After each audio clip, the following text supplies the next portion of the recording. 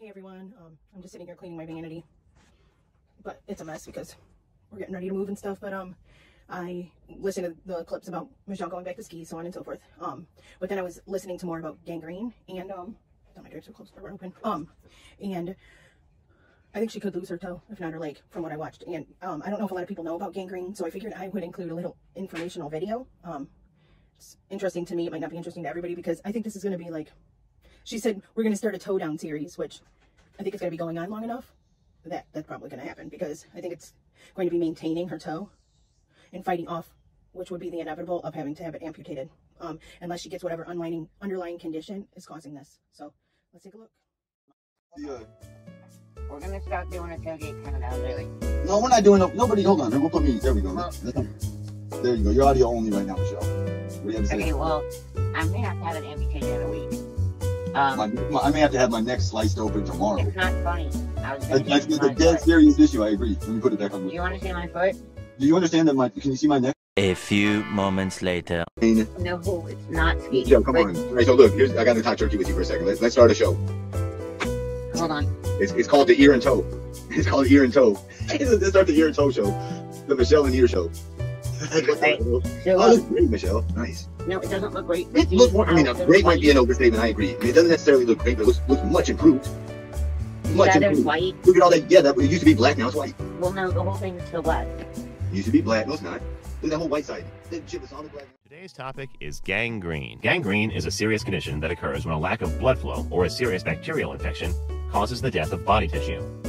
Gangrene can affect any part of the body, including the muscles and internal organs, but it typically starts in the extremities, including the toes, fingers, and limbs. Gangrene is a serious condition that can result in amputation of a limb and even death. To stop the spread of tissue death as rapidly as possible, gangrene requires urgent medical attention. Causes: gangrene may occur due to lack of blood supply, infection, trauma. Types of gangrene and their cause.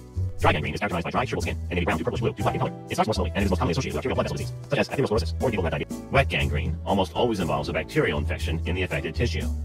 It may develop after a severe burn or trauma, where a body part is crushed or squeezed. This can rapidly cut off blood supply to the affected area, causing tissue death and increased risk of infection. Infection from wet gangrene can spread quickly throughout the body and can be fatal, making it a very serious and life-threatening condition if not treated quickly. Which we all know she didn't do quickly. It often occurs in people with diabetes who unknowingly injure a toe or foot.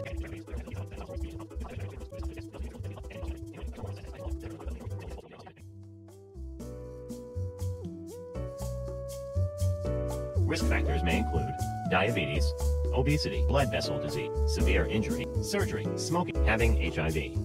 Symptoms: skin discoloration, skin that feels cold or cold to the touch, swelling and pain at the site of infection, fever, foul-smelling pus leaking from a blister or sore, shiny appearance to the skin, a crackling noise that comes from the affected area when pressed.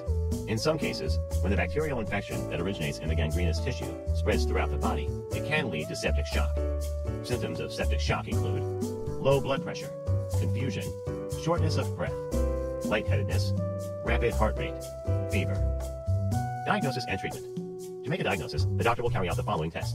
Blood test to look for the presence of certain bacteria or other germs. An abnormally elevated white blood cell count usually indicates the presence of an infection. Imaging tests including CT scan, X-ray, or magnetic resonance imaging scan to view body structures, such as internal organs, blood vessels, or bones, and check the extent to which the gangrene has spread. Fluid or tissue culture to examine for the bacterium Clostridium perfringens. In some cases, surgery may be performed to check the extent of spread. Treatment. Treatment options may depend on the severity of your gangrene. Usually, tissues that have been damaged by gangrene cannot be saved, but steps can be taken to reduce the progression of your condition. Treatment options may include antibiotics that are given intravenously or taken orally, surgery to remove dead tissues, which may help to stop gangrene from spreading and allows healthy tissue to heal. If possible, damaged or diseased blood vessels may be repaired in order to increase blood flow to the affected area. A skin graft may be used to repair damage to the skin caused by gangrene. This can only be done if an adequate blood supply has been restored to the damaged skin. In severe cases, an affected body part may need to be amputated. Hyperbaric oxygen therapy may also be used. In this type of treatment, you are placed in a specially designed chamber filled with oxygen at a higher pressure than the one found in the outside air. The theory is that blood rich in oxygen slows the growth of bacteria and helps infected wounds heal more easily. Here's the other condition I thought she might have. Now, I'm not saying I'm a doctor. I'm not diagnosing this for entertainment and educational purposes only. I went to school for pharmacy for a little while, a year. So I am not claiming to be a doctor. I've just been reading a lot about this. And then I was at my mom's the first night that she showed her black toe and I said, Mom, look at this lady's toe. And she still does medical billing and coding. I did it for like 5 years in transcription I did. So we are like really familiar with reading about diagnoses and symptoms and stuff, and then just doing reception at the urgent care.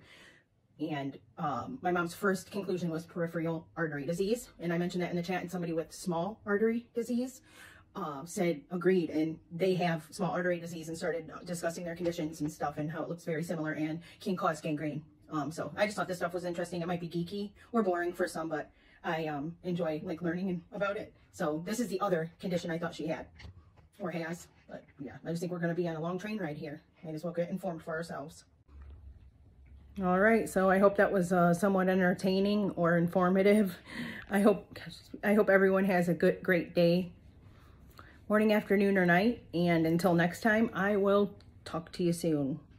Your body, not getting proper blood flow to your body. It could be peripheral artery disease. In tonight's medical moment, Derek Francis explains the warning signs and the dangers if left untreated. Peripheral artery disease, or PAD, is a circulatory problem in which narrowed blood vessels reduce blood flow into the limbs. Those blood vessels can build up with cholesterol inside them, and they start to narrow and decrease the amount of blood flow that's getting to your muscles or to the tissues of your feet and legs. Many people never have symptoms. Others have subtle ones. Subtle signs are if you have a decrease in the amount of hair that's growing on the lower aspects of your legs, that can sometimes be a sign. Or if you just notice your feet are cool or discolored all the time. For a lot of people, the symptom is as simple as pain or their legs getting really tired early on when they walk or climb stairs, do activity. Their muscles just aren't getting the blood and oxygen that they need. More advanced symptoms of PAD are starting to develop sores or ulcers on your feet or legs, or if you do get a cut, it just doesn't heal as quickly. When left untreated, PADs can lead to tissue damage and other serious problems, and Dr. Yasa says that PAD is often a sign of something worse. If they have arterial disease in the blood vessels of the legs, they're likely to have blood vessel disease in the blood vessels around the heart. Once a person hits 50, the rate of PAD goes up, but for people at high risk, it can start much sooner. Those are really the big risk factors: the smoking,